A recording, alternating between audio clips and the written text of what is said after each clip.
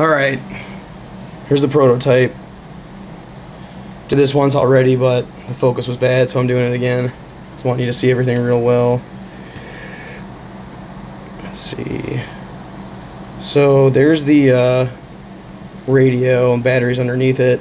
You don't need a battery this big. You really only need something that's like would fit inside that outline. You can use AA's if you want, or this is a lithium polymer battery, but see that long thing? That's the antenna. Right there is the oscillator, basically, which sends the pulses out to the receiver once the trip is trapped or trap is tripped. Right there is the trip on the siren, and you can see how there's that clip there too. Man, the focus on this camera is just terrible. Here we go. Nice. Alright, that's a lot better. Alright, so yeah, there's the radio.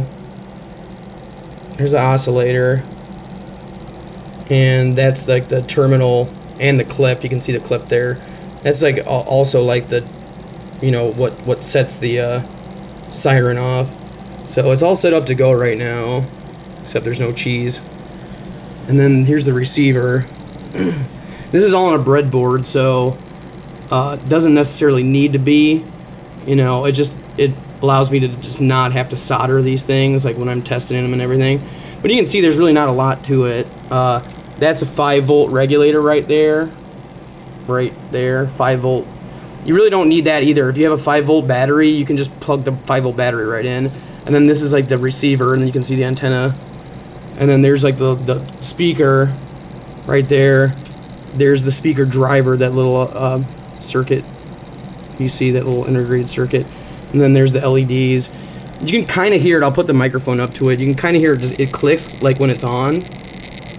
And I mean, I could get rid of that if you wanted to, but like I think it's kind of cool to like it lets you know that it's working, right?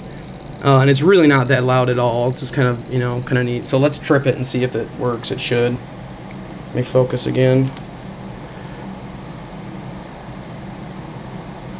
I know this thing might just fly up into the air. I haven't even done this yet.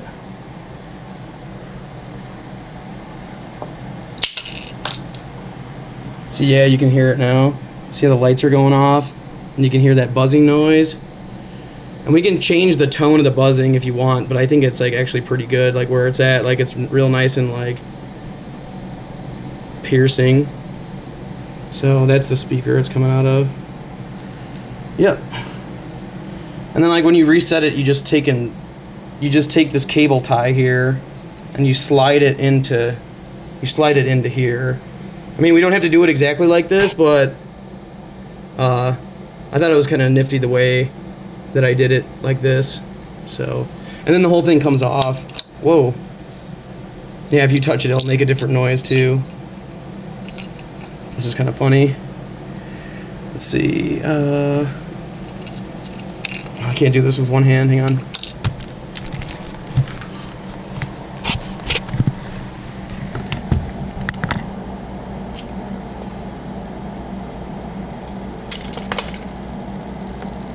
There we go.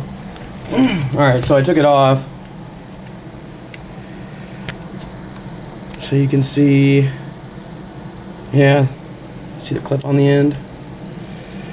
Wow, the battery, I had the battery glued to the bottom. I'm going to cable tie that back on, but when you want to put it on, you just hit the clip and just slide it on there.